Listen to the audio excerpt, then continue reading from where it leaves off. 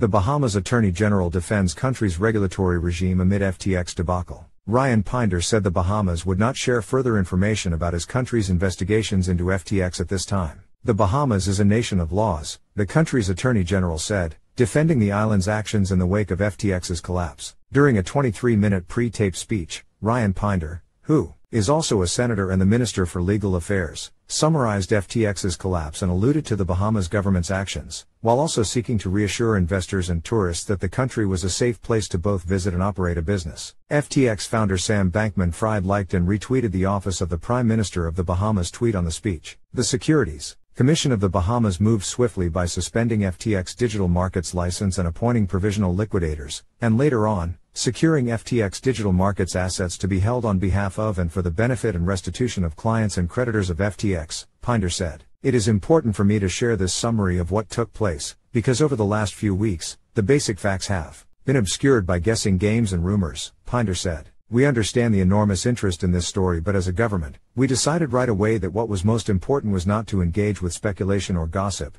but instead to proceed methodically and deliberately in accordance with the exercise of due process and the rule of law. Pinder reiterated at various points during his speech that the Bahamas would not share further information about ongoing civil and criminal investigations for fear of compromising them.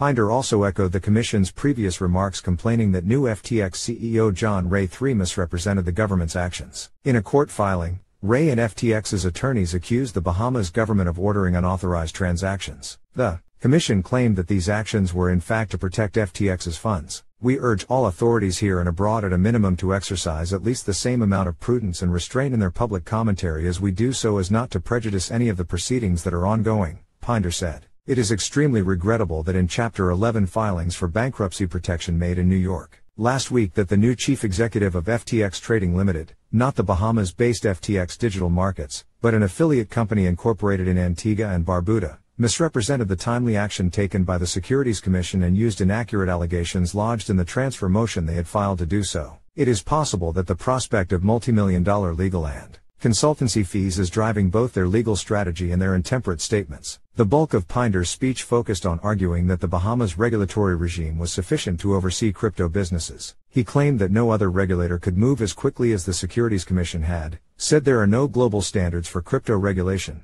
appeared to make a dig at the U.S.'s SEC/CFTC turf war in referencing countries with a lack of regulators with statutory authority to oversee crypto markets, and asserting that the Bahamas maintains global leadership as both a tourism destination and as a jurisdiction for startups. Standard & Poor's even forecast a stable outlook for the country's economy, anticipating no material adverse impact from FTX's collapse, Pinder said. After praising the Bahamas' laws around cryptocurrency regulation, any attempt to lay the entirety of this debacle at the feet of the Bahamas, because FTX is headquartered here, would be a gross oversimplification of reality, he said. We have been shocked at the ignorance of those who have said that FTX came to the Bahamas because they did not want to submit to regulatory scrutiny.